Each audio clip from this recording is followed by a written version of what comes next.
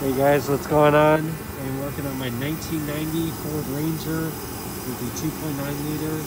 This is the XL2. Basically, have a transmission cooler leak.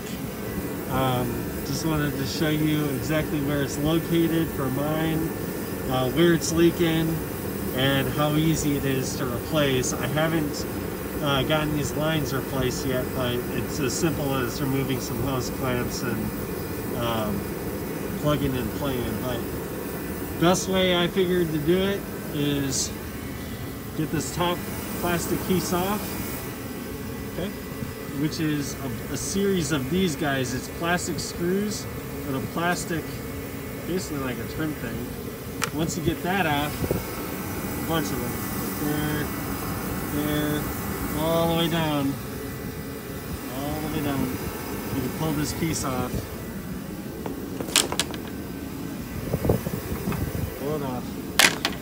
Give you a little better access in there, but I went a little step further and actually pulled the front grille off, which is pretty easy too. There's a trim, basically like a push trim, like Christmas tree style thing to retain the bumper down here and over here. Up here, there are these little metal Phillips screws. There's one up here, and one right over here. I'm gonna take this one out. Once you get that out, you can get this out. Oh, that's cool. Alright, I already have the cooler out, but I'll show you it. This is the old cooler. Looks like this. Pretty messy because it's leaking pretty good. But this, you'll see tucked right here, facing the truck. It'll be bolted up right here and right here. And there's two, I believe they're 10mm bolts. You pull them out, the cooler will come out, and it's just a matter of undoing these hose clamps for these trans cooler lines. And once you get that, you can install your new trans cooler. But I'm going to take it one step further because my truck is being extra special and leaking all the way down. Mind, ignore that wire mess. I'm going to clean that up later. But these rubber lines go from the cooler, follow down to a bracket right here. So you can get it right here. That holds it still, and then continues down to swirl that way and that way to hard lines. These are steel lines, and then directly underneath this bracket is more hose clamps. So this is where the rubber lines, both of them, meet the hard lines. Mine's also leaking there. So the nice thing, I went to O'Reilly's. I'm not sponsored by O'Reilly's, but I went to O'Reilly's and said I needed an oil cooler. I'm sorry, not an oil cooler, transmission oil cooler. And I got this guy right here. And this thing is sweet. I'm gonna open it for you guys. Sorry, helping you around. But it's really, really nice. This is a sweet kit because of the brand new 3/8 line. This should be plenty long enough for what I need. Instructions, but I don't read them. And then the Beast. I'm just kidding, it's a baby. But it's the same 3/8, the same line as the OEM, and the same size 3/8 with the hose on tube. Now the difference between this one and the other one, the size is very similar. It's actually pretty much identical as far as cooling capabilities. But the only thing that's really different is the mounting points, which is kind of nice because you can pick your poison where you want to mount it. I'm probably actually going to mount it somewhere a little more, I don't know, I haven't chose yet, but try to maybe stick a little OEM But this is gonna be the new one.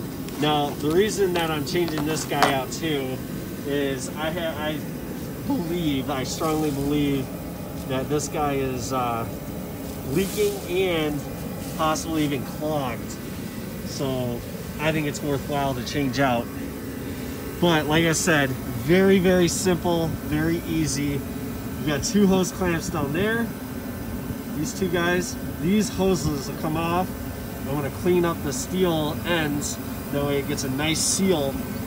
And then you take out, there's one, I believe it's a 10 millimeter as well, kind of like a self tapper, if you will, that goes straight into this metal piece.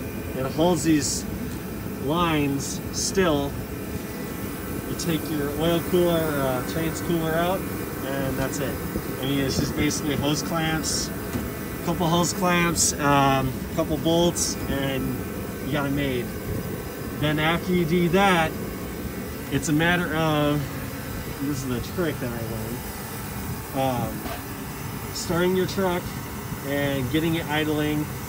Basically have it idle until it gets warmed up, as if you're about to take off. And what that'll do or allow is your transmission fluid to get to operating temperature or close to it, and then you can check your levels and fill it as needed.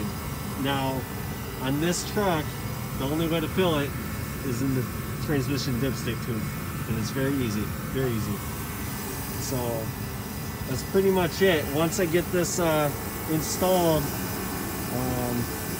I'll post some pictures or something on my Facebook account, and I'll try to post it on YouTube as well. But it's just a matter of plug and play, fill up your fluids, and yes. Now I want to also point out that in the mornings, granted it's like 9 degrees out, so it's really freaking cold, but I'm having shifting issues constantly. And from my understanding of this system, it is a little pressurized system, and obviously if you have leaks, you're not going to have the right pressure for trans fluid, and it's not going to shift right, or not want to. So this will help with some shifting issues if you see any transmission leaks. So, yep, guys, if you are interested in seeing any videos on this 1994 Ranger XLT 2.9 liter V6, this is my daily driver. Just kind of going through it as I can. Eventually I will be doing a video on me pulling the transmission and the engine out and completely going through it and all new seals. I mean, basically tearing her down and rebuilding her. But yep. Alright guys, if you got any questions, feel free to comment. Please like and subscribe. There will be more content on this eventually. I'm kind of floating between the Danger Ranger, if you will, and my my autocross / track 300, aka Midnight Special. So, all right, guys, thank you. Talk to you later.